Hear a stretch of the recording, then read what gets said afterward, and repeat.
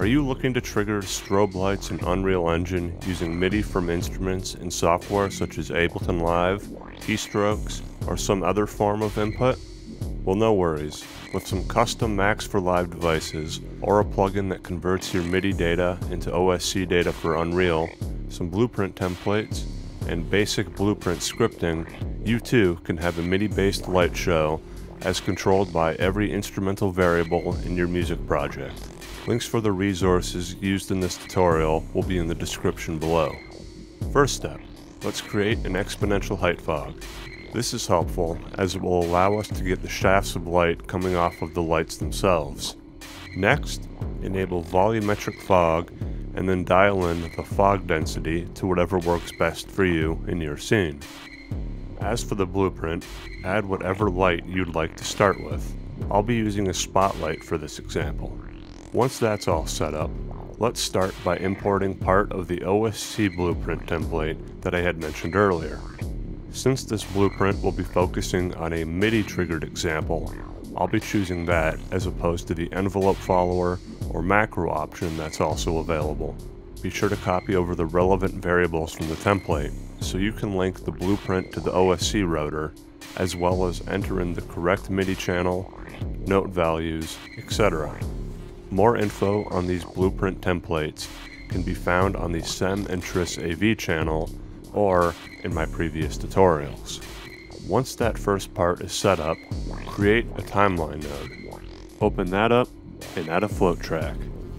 Name this float track Light Intensity and set the length to 1.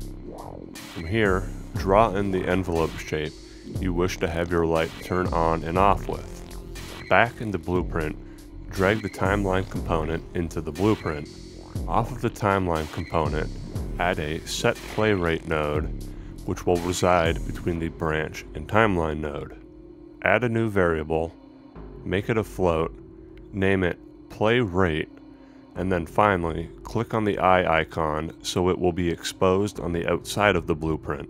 This will allow us to freely alter the length of the strobe without having to come back into the blueprint editor. From here, drag the play rate variable into the blueprint and connect it to the new rate input on the set play rate node. Compile the blueprint, then click on the play rate object and set the default value to however long you wish the strobe to go on for. For my example, I'll set it to 4 so the entirety of the strobe cycle is 0.25 seconds long. With the timeline portion all set up, add a spotlight component into the blueprint.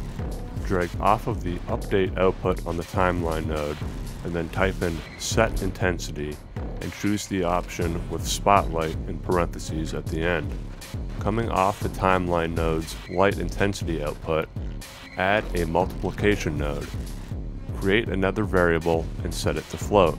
Name it light intensity.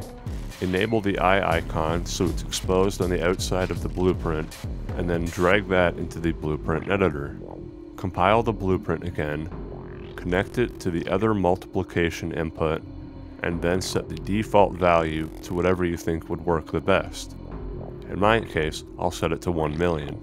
With this setup, you should now be able to control the emissive intensity value of your spotlight, rectangle light, etc. But what if you want to alter the value of the emissive textures as well? No worries. That's easy enough to add on. Open up the material to your lamp, hold down S and left click to create a param node. Name it emissive intensity. Drag off the output and create a multiply node. Next, type in param and get the color picker node option. Attach this to another multiply node alongside whatever emissive texture you may be using for your lights. Take the output of that multiply node and connect it to the remaining input on the other multiply node alongside the emissive intensity node. Take the final output of the emissive setup and plug it into the emissive input on the master material node. With the material set up and labeled, hop back over to the blueprint and drag off of the set intensity node and type in set scalar parameter value on materials. This node is what will allow us to modulate the intensity of the emissive material on the spotlight. Drag the lamp component into the blueprint and connect it to the target input on the Set Scalar Parameter Value on Materials node. Name the parameter type to emissive intensity as we named back in the material. Then, drag off of the timeline's light intensity, add a multiplication node, and then plug it into parameter value on the Set Scalar Parameter Value on Materials node. Then, let's create one more variable. Make it a float, name it emissive intensity, enable the eye icon, and then drag the variable into the blueprint. Compile the blueprint, connect it to the multiplication input, and then set the default value to something like 1. With all that set up, you should now be able to trigger a strobe light in Unreal Engine using your musical instruments via a MIDI to OSC workflow. I hope this tutorial has inspired you to experiment with your own reactive visualizers in Unreal Engine. If you enjoyed this video, don't forget to like and subscribe to stay updated on future content.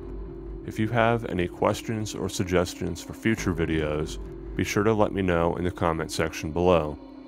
Thanks for watching, and I'll see you in the next video.